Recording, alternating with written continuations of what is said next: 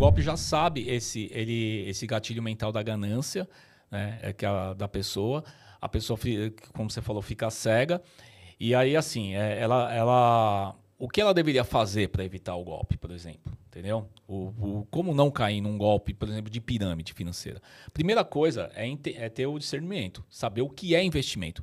E hoje, no Brasil, a gente tem um órgão que regulamenta isso, que é a Comissão de Valores Mobiliários. Então, nenhum investimento é feito fora da CVM. Então, tudo que tem que ser passado para ela. Então, primeira coisa, a pessoa já tem um xerife. Tem um lugar que ela possa consultar. Então, a primeira pergunta a primeira pergunta que eu falei, e os investidores grandes, por que não estão investindo nisso? Vamos lá, estamos aqui em mais um DZCast. Eu sou o professor Caio Galvão e eu estou aqui com a... Sheila Galvão. É isso aí. E hoje a gente tem um assunto aqui que você tem que prestar muita atenção, né? Que é como evitar golpes financeiros, que é muito comum. E muitas vezes você está dentro do golpe e você não sabe. Então, e tem coisa que parece que não é golpe, mas é golpe. Né? Então tem muito golpe financeiro legalizado, inclusive. Olha só que louco, né? Tem golpes não legalizados, golpistas, e tem golpes não legalizados, ilegalizados, vamos dizer assim. São armadilhas, né? Quando a gente fala golpes, são armadilhas que drena, que faz rasgar o seu dinheiro. É isso aí. E os golpes, eles estão em ascensão. Então, qual é a melhor forma de evitar? Você se manter informado. Então, se você não nos segue ainda, segue aqui, dá o seu joinha, o curtir aqui e continua com a gente para você evitar cair nesses golpes aí. Vamos lá. É isso aí. Antes de entrar no assunto também, eu convido você aí a seguir a gente, né, nas redes sociais, Dívida Zero e Sheila Galvão, também no Spotify e todos os outros streams também, e aqui no YouTube. Então siga a gente aqui. E também falar do nosso livro, o livro Dívida Zero. A gente deixou um QR Code aí, que a gente está com uma promoção do livro aqui, que são as planilhas mágicas, as planilhas para você fazer o seu controle financeiro, tá? Tanto a planilha de dívidas, a planilha de cartão, tem a planilha de fluxo de caixa para quem é empreendedor. Então, todo mundo que adquirir o livro, né, vai receber aí também, né, o acesso à nossa área de membros, né, aqui pelo esse QR Code, tá bom? E detalhe, a gente está com frete grátis, aproveita essa promoção aí, rapidinho, entra lá e vai adquirir o seu livro, Dívida Zero, o guia definitivo para a sua independência financeira. Bora lá, então? Bora lá. Vamos lá, né? A gente recebe muito a questão das pessoas procuram a gente, né? Relatando que a causa, a raiz da dívida foi ter entrado num golpe, tá? Ter entrado num golpe, teve um prejuízo grande financeiro e assim, o que acontece, né? As pessoas, eu comecei a estudar o tipo de comportamento da pessoa que entra no golpe, né? E geralmente esse tipo de comportamento é o tipo de comportamento que o que a gente chama de esperança, do ganho rápido, de um gatilho mental que é o ganho rápido. Né? Então, rápido e fácil. Rápido e fácil. Então, assim, o que acontece? As pessoas, o golpe ele é desenhado para mostrar, geralmente, que a pessoa ganha dinheiro rápido. Vou falar um que é muito comum, tá? Depois eu vou falar de alguns que são escondidos, que as pessoas devem estar nele nesse momento. Então, existe o golpe do investimento, o investimento fácil, o investimento lucrativo. Tá? E já começa com uma promessa muito fora da realidade. Então, a maioria das pessoas não tem um conhecimento financeiro nenhum, né, de investimento, ou não, nem acompanha, mas um amigo fala, nossa, eu tenho um investimento aqui que eu estou ganhando 5% ao mês. Ou seja, gente, 5% ao mês, eu estou no mercado financeiro há muito tempo, é muito difícil. Não vou falar que eu não ganhei. Já ganhei, mas não é uma forma consistente. Tá? Então, o que acontece? Já começa com uma promessa. Sendo que o mercado paga no máximo 1%, né? 1,2%, 1,3%, para alguns que são especialistas, que estudaram tudo, que investem mesmo, que estudaram vários anos no mercado financeiro, não consegue ganhar 5%. Eu até brinco com uma pergunta, né? Pô, se está 5%, por que o Warren Buffett, o maior investidor do mundo, não está nesse investimento? Por que o Elon Musk não está nesse investimento? Né? Então, é uma pergunta até para você desconfiar. Por que as pessoas que têm uma inteligência financeira mais afinada não estão lá? Então, começa com uma promessa muito maior e a pessoa fala, mas será? Aí entra no gatilho da confiança. A pessoa, ela pega um pouquinho. Teve uma aluna nossa, né, que pegou e entrou lá com R$ 1.000 e recebeu o rendimento. Olha, eu recebi e né, o rendimento, e aí depois a pessoa coloca R$ 2.000. Aí depois ela coloca 5. Aí entra a ganância. E teve casos aqui que pessoas que venderam a casa para investir. E ali, o golpe ele é desenhado justamente nisso. Ele dá uma recompensa, você cria uma confiança e você continua alimentando. E depois explode. Isso são as famosas pirâmides financeiras, né? É muito comum esse tipo de pirâmide financeira. Quer falar alguma coisa, Xana? Não, e aí, quais são os próximos? Quais são os outros tipos de golpe? Os outros tipos de golpe... não, tem. Então, esse é o tipo de caso de pirâmide financeira, né? Que é muito comum. Eu queria que você falasse do gatilho mental que está por trás desses golpes. Por que a pessoa entra nesse viés, olhando na parte da inteligência emocional? Tá. Bom, da inteligência emocional é o seguinte, né? Por que as pessoas entram no golpe, né? Elas têm essa necessidade, né, de receber e sem nenhum esforço, né? Muitas vezes a gente quer um ganho fácil, né? A gente gostaria, né, de não ter que sair da nossa zona de conforto para a gente ter essa recompensa, né? Então a gente acredita muitas vezes que a gente fazer um pequeno esforço vai ter uma grande recompensa, né? E essa questão do golpe, ela vem muito da relação com a ganância. Sheila, mas é ruim você querer mais investimento, você querer ter uma vida, você querer mais dinheiro, você querer ter uma vida melhor, você querer enriquecer, né? Claro que não. Claro que não. A questão é que quando você isso é bom, isso é ter ambição. O mundo se move, você sai da sua zona de conforto quando você ambiciona, quando você procura melhorar, quando você quer estar melhor, quando você quer crescer, você busca esse crescimento. Isso é ambição. A questão é quando vem a ganância, né? Porque essa ganância, ela cega a pessoa para os sinais de que algo possa estar errado ali. Ela fica tão deslumbrada com a possibilidade de ganho exacerbado que ela não olha para os sinais de perigo que estão ocorrendo ali, né? Então, ela não para pensar e ela só enxerga naquele potencial ganho, né? Então, o problema da ganância é isso, que ela passa, inclusive, às vezes por cima dos seus próprios valores, né? Das suas próprias, dos seus próprios princípios, né? E ela cega, né? Porque ela cega para ela falar... Tipo, os fins justificam os meios, sabe? Então, assim, poxa, a pessoa vender a casa, né? E apostar, porque é uma aposta de que aquilo vai voltar muito mais, entendeu? Isso é que muitas vezes acaba gerando, e a gente, eu ali analisando ali, né, os feedbacks ali, os retornos ali do pessoal, a história que a gente pergunta, como que você caiu no golpe e tudo mais, a pessoa, depois que caiu, ela tem essa tomada de consciência, né, essa percepção de que, puxa, isso eu vi semana passada, li, né, eu falei assim, eu fui gananciosa. Agora eu estou pagando pelos meus erros, né? Eu fui gananciosa, eu quis ganhar muito, né? E não soube investir, não soube consultar as pessoas certas, não fui procurar esclarecimento, né? Porque eu acreditei. E ela ganhou, e ela foi lá e ela apostou mais. Isso é aposta, gente. É aposta. O golpe ele é desenhado para isso, exato, né? exato. O golpe já sabe esse gatilho mental da ganância, né, da pessoa. A pessoa, como você falou, fica cega. E aí, assim, o que ela deveria fazer para evitar o golpe, por exemplo? Entendeu? Como não cair num golpe, por exemplo, de pirâmide financeira? Primeira coisa é ter o discernimento, saber o que é investimento. E hoje, no Brasil, a gente tem um órgão que regulamenta isso, que é a Comissão de Valores Mobiliários.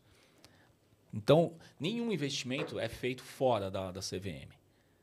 Então, tudo que tem que ser passado para ela. Então, primeira coisa, a pessoa já tem um xerife, tem um lugar que ela possa consultar. Então, a primeira pergunta a primeira pergunta que eu falei, e os investidores grandes, por que não estão investindo nisso? Né? Então, essa é a primeira pergunta. Por que o Warren Buffett, sei lá, né? Da onde você tem uma referência, não estão investindo nisso?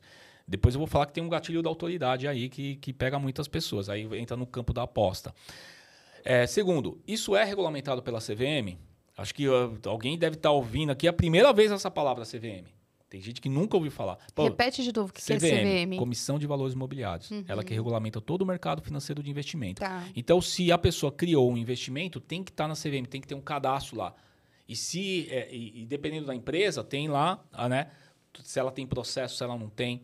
Você puxa, vamos dizer assim, toda a ficha dessa empresa. Segundo, aquele CNPJ, vai buscar aquele nome, por quem está por trás, quem são os sócios. Facilmente você busca hoje pela internet. Quem é? Tem o CNPJ ali, quem que é? Onde que está? Quem são os sócios? Entendeu? Estão nas Ilhas Caimã, estão, sei lá, em um paraíso fiscal, já desconfia, certo? Né?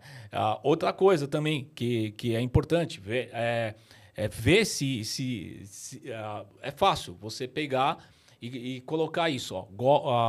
Uma vez eu quase caí no golpe do carro, que eu vou citar aqui. O que eu coloquei? Eu coloquei a característica do golpe. E na internet já me apareceu um monte de casos de pessoas relatando que caíam em coisas similares, né, de outras empresas, mas da mesma maneira. Investimento de 5%, não sei o que, é golpe. Você vai no YouTube, você vai no Google, você vai ver um monte de relato, um monte de denúncia. Então, porque os golpes, eles só vão sofisticando, mas eles já são antigos, né? E o gatilho, tem um gatilho mental, que é da autoridade, que hoje é utilizado principalmente em apostas, que é pegar um influencer. Pois é. Né?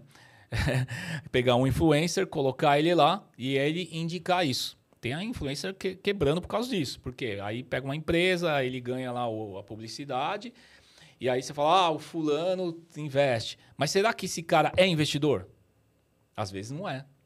Às vezes ele só é um jogador de futebol, é um artista. É um né? youtuber. É um youtuber. Até o youtuber tem que tomar um certo cuidado aí, né? Eu produzo conteúdo pro YouTube, mas você vê, aqui, o único patrocínio que tem aqui é o Dívida Zero, entendeu? Né? A gente até é aberto para patrocínio, mas a gente recebe várias pessoas querendo anunciar no meu canal, mas eu cuido disso. Eu realmente tenho que passar por mim e eu falo, não, isso aqui eu não vou falar, isso aqui ponto, né? Isso aqui foge do meu objetivo, que é tirar as pessoas das dívidas, que é fazer a pessoa prosperar, que é fazer a pessoa investir da maneira certa. Hoje, nesse momento que a gente está gravando esse podcast, é patrocinado apenas pelo Dívida Zero, que somos nós. Somos nós. Sou eu que coloco a grana aqui, eu que estou alugando esse estúdio, a minha empresa, né? Que somos nós, Então, ponto, né? Futuramente, se alguém quiser patrocinar, não que eu não aceite patrocínio. Estamos abertos a propostas para análise, né?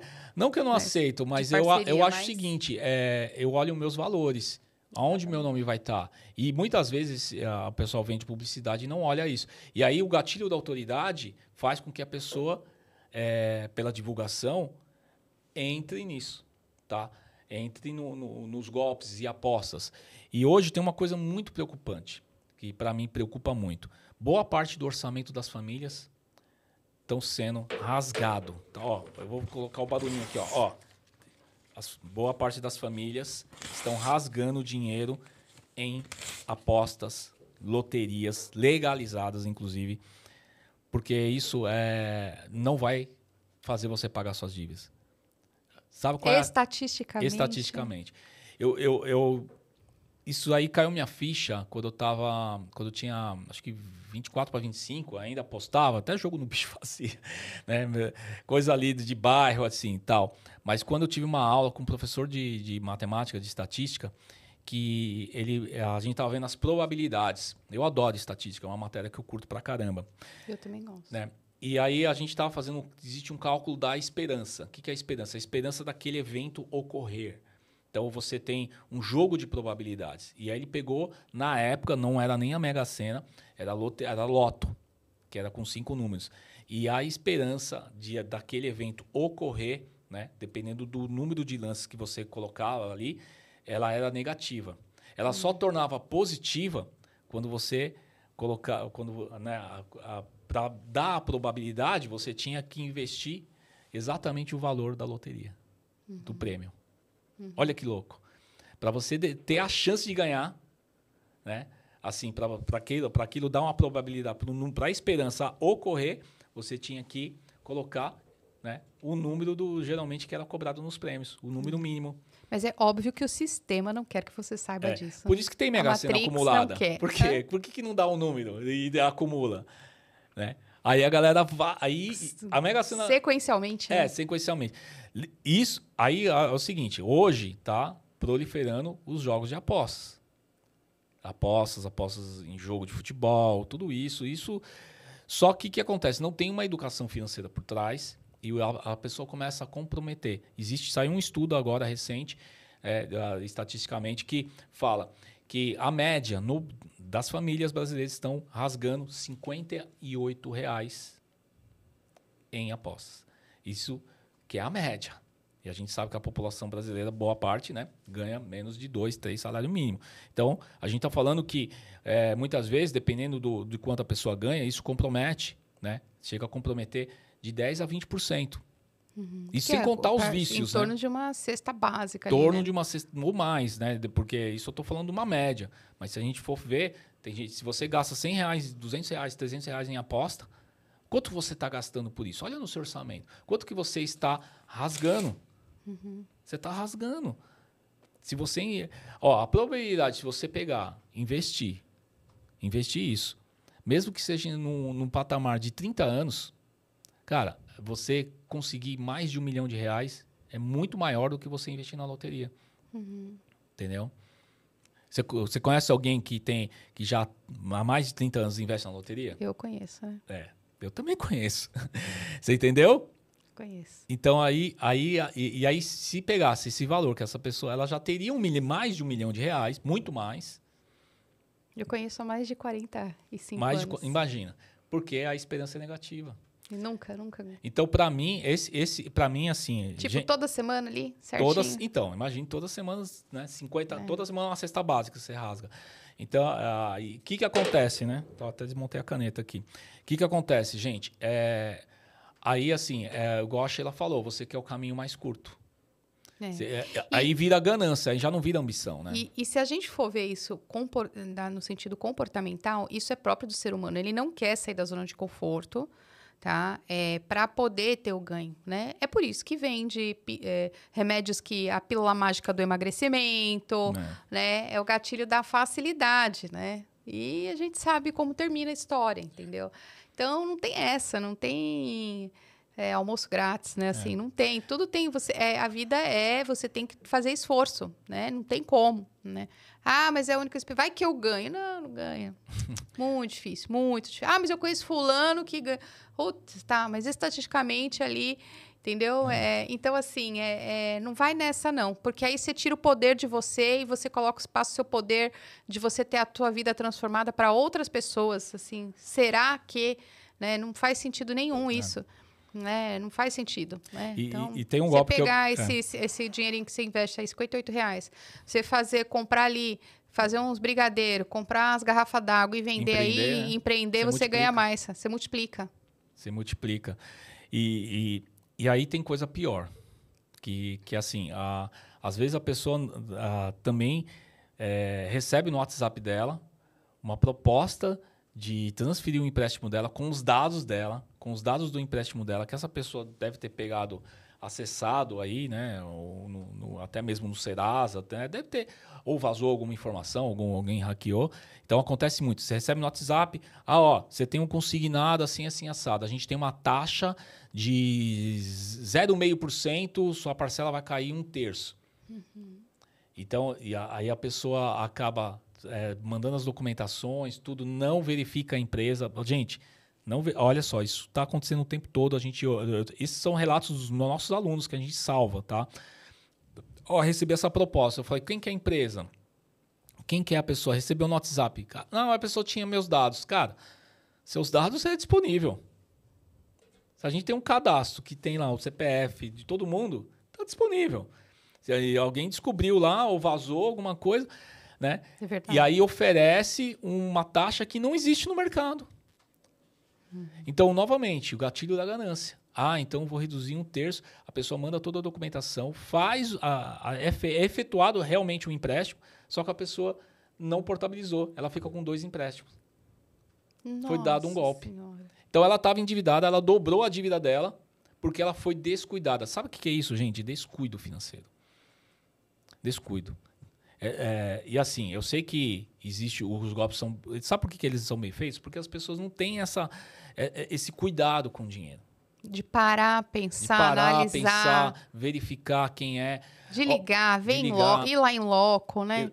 Assim, entender, né? Eu sei que o WhatsApp é uma boa ferramenta de comunicação. A gente fecha vários serviços de WhatsApp. Por exemplo, aqui a gente alugou esse estúdio aqui por WhatsApp.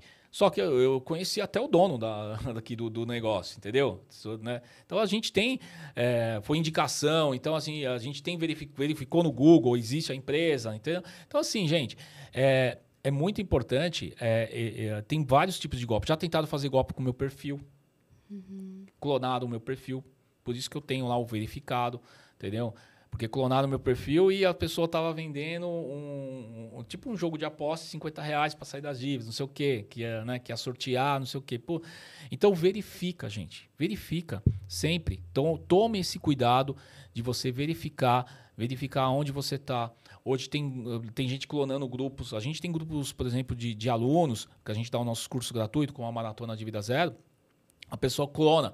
Aí toda vez que a pessoa se cadastra no meu grupo, o que eu falo para ela? Falo, verifica que salva os administradores dos nossos grupos.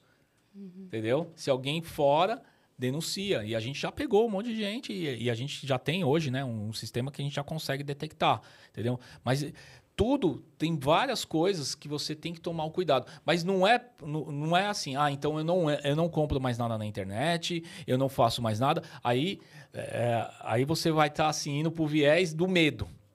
Você tem que continuar comprando na internet, mas você pode verificar. Entendeu? É a vida moderna, é isso. Né? É você ativar a sua inteligência financeira, de você entender se aquilo é real ou não. Entendeu? Se aquilo é verdadeiro ou não. Entendeu? Eu sei que eu tô falando algum tipo de... Eu sei que eu tô falando assim, não tô falando isso para ter medo, mas o que eu tô dando, o que eu queria que você listasse alguns cuidados. Então, assim, número 1, tá? A promessa. Se a promessa é fora da realidade, a probabilidade de ser golpe é altíssima. Número 2, se essa empresa ela realmente existe, ela é regulamentada, onde ela é. Por exemplo, você tá no meu livro aqui, bater meu CNPJ, você vai ver o nome da minha empresa, setup, quem é, quem não é, onde está estabelecido. Pesquisa meu nome no YouTube. Tem gente até que acha, né? Vocês são golpistas. Mentira, né? Porque a gente está aqui 7 anos, está no YouTube, a gente está ali falando, está no Instagram. Então, primeira coisa, vê se tem... Você pegou um Instagram que foi criado 2 semanas... A gente está 7 anos, não tem como, né? A gente está no mercado. Então, verifica isso. Verifica mesmo. Estuda. Vê de onde é essa pessoa. Né? Terceiro, tá? Não passe suas informações assim. Né? Não passe suas informações ao relento, né? Eu digo assim. Não chegue lá, a pessoa começou a pedir, não, peraí, né? Deixa eu entender. Principalmente na questão de empréstimo. Leia os contratos, leia os termos. Na hora de ler, verifica. E tem alguns golpes, né? Depois eu vou falar de outras modalidades listando. Então, né? E quinto, denuncie. Se você perceber um golpe, denuncia. Se você sofreu um golpe, denuncia. Tá?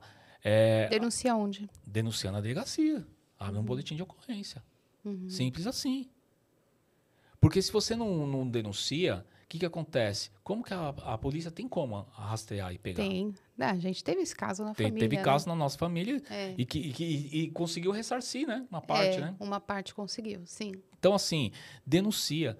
Porque se você fica tímido, com medo, aconteceu, e você só lamenta... Não, você tem que denunciar. Eles são especialistas aí, a polícia tem inteligência, sim, rastreia, pega... Porque se você não denuncia, eles não conseguem anexar isso no processo. Então, quanto mais você denunciar algo que esteja irregular, lógico, você percebeu, chegou, né, que é golpe mesmo. Então, antes de tudo, faça a denúncia, tá? E depois deixa na mão da justiça aí. E a justiça divina também vai justificar. Isso legal? Aí. Que mais? Aí eu vou listar os golpes mais comuns aí. Tem um golpe que está rolando, que é o golpe do boleto. Você recebe um boleto de uma multa. Toda semana a gente recebe um boleto de uma multa. Isso é verdade. Isso já gente, boring já. Recebeu um boleto de uma multa. Vai lá, ó, entra lá, pega o renovando do seu carro. Recebi um boleto que está atrasado. Boleto de conselho regional de, sei lá, de outras coisas. Sabe aquela taxa? Boleto de clube, boleto vem tudo, cara. E vem, inclusive, às vezes o boleto emitido DDA, viu? Vem DDA. Então, assim, os golpistas, eles... Então, assim, beleza. Então, pega a empresa que emitiu o boleto, entra em contato com ela, entra no site. Tem muitas empresas... Esse dia eu recebi o boleto... Boleto de convênio médico também. Eu recebi o boleto para pagar o domínio né, o domínio e a minha marca. Eu falei, pô, mas isso aí eu já paguei até 2030, né? Eu gosto de fazer algo a longo prazo para pegar o desconto. Aí eu entrei no site e vi que não estava vencido. Então, ó, recebeu um boleto, verifica se ele está vencido ou não. Recebeu uma mensagem no seu Instagram que seu perfil foi hackeado, não sei o que você tem que dar o código. Não dá. Então, no seu celular recebe o tempo todo. WhatsApp, precisamos do seu código, precisamos disso. Cara, desconfia. Às vezes ele pega e imita certinho o negócio do Facebook, do Meta, e aí ele rouba seu perfil. Infelizmente, teve um amigo com mais de 500 mil seguidores. Ele estava viajando, ele estava imerso, né? Ele é um pastor, ele estava, né, numa missão, ele estava sem acesso à rede e os golpistas fizeram a festa no perfil dele. E eu percebi, eu tentando entrar em contato com ele e não conseguia. Eu percebia que era. Pedindo Pix, não sei o quê, e caiu um monte de gente, porque ele era um cara, né, bem relevante. E aí ele, né, depois não tinha como. Só que assim, gente, não adianta você culpar o perfil dele. Hackearam o perfil dele, mas as pessoas, sabendo que é um pastor e o cara pedindo Pix para jogo de aposta, aí você desconfia. Eu falei, cara, como assim, né? Né? Algo assim, né? Pegava fotos dele, acho que hackeado o celular, alguma coisa assim, e pegava fotos dele com nomenclatura, né? Então eu desconfiei, mas ele estava em missão e muita gente caiu. Então, assim, as pessoas caem por falta de cuidado também. Entendeu? Você cai, a gente está dando aqui várias... Olha, esse podcast aqui você tem que assistir várias vezes e tomar esses cuidados, tá? Então, a gente está falando nisso. Toma cuidado com a informação. Hoje em dia tem, né, logo, tudo isso. Por isso que o Instagram criou o verificado, entendeu? Então, por exemplo, eu para mudar a foto do meu perfil, gente, eu tenho que tirar foto também, né? É um saco toda hora a minha equipe. Muda a foto assim, faz isso. Cara, é verificado, eles verificam toda vez. Isso. Né? SMS também, né? SMS também. Então, assim, é uma lista de coisas que isso leva você ao prejuízo. Cair em golpe, e agora? E agora? Já está consumado, já foi. Já tive um prejuízo financeiro. Gente, aí vem uma segunda fase. Se já, né, denunciou tudo certinho, cara, usa isso como aprendizado. Usa isso como a gente fala no inglês, lessons learned, lições aprendidas, e foca na solução. Caí no golpe, acabou fazendo um empréstimo. Cara, vai lá e foca em aprender, quitar esse empréstimo, tá? E isso vai servir de uma lição. Infelizmente, eu quase caí num golpe de carro, que também da OLX, que o cara falou que queria comprar meu carro e não sei o quê. Aí eu desconfiei porque ele pediu para me tirar um anúncio e eu não tirei. E ele insistiu muito naquilo. Eu falei, como assim? O cara vai comprar o carro? Não me fez nenhuma pergunta, né? O carro tem isso, tem aquilo. Geralmente faz, né? Faz. Já queria, amanhã estamos no cartório. Aí eu desconfiei, não fiz. Aí fui lá na internet, coloquei lá as informações e vi. Mas se eu tivesse caído, eu ia ter tomado um prejuízo. Tomei um prejuízo? Beleza, bola para frente, gente. Né? Porque se você ficar no seu sentimento, na sua emoção, amarrado ao problema, amarrado àquela sensação ruim, ficar se lamentando, cara, você não vai conseguir dar o próximo nível. E às vezes Deus vai te colocar... Tem muitas oportunidades que Deus está te colocando lá na frente e você está amarrado aqui no que aconteceu. Está preso emocionalmente ali naquilo, né? Exatamente, exatamente. É isso aí. Bom... É isso aí. Mais algum comenta ponto aqui, ó, importante? se tiver algum golpe que a gente não citou aqui nesse podcast, comenta aqui, coloca aqui. De repente a gente grava uma segunda versão. Conta se você teve alguma experiência, infelizmente, com isso, essa experiência triste aí, né? Que muitas famílias estão... Tá acontecendo, né? É muito chato isso. A gente já passou por isso dentro da nossa família também. né? Foi bem desgastante, né? Porque a pessoa fica toda com esse sentimento de culpa. Como que eu fiz isso? Como que aconteceu isso comigo? Então, é bem chato. Então, o nosso objetivo é te alertar a você cuidar, proteger, né, o seu suado dinheirinho aí, né? Dinheirão, para que você não passe por esse transtorno, tá bom? E é isso, a gente se vê no próximo episódio, pois nós estamos juntos na missão.